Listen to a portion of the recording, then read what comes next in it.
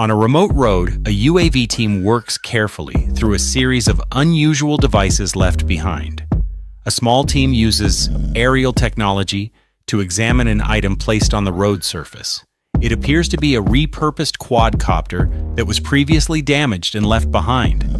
A separate UAV approaches slowly to document its condition from a safe distance.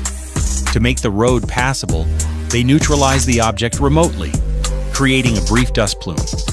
Once it settles, the team checks whether the remains are stable and no longer functional.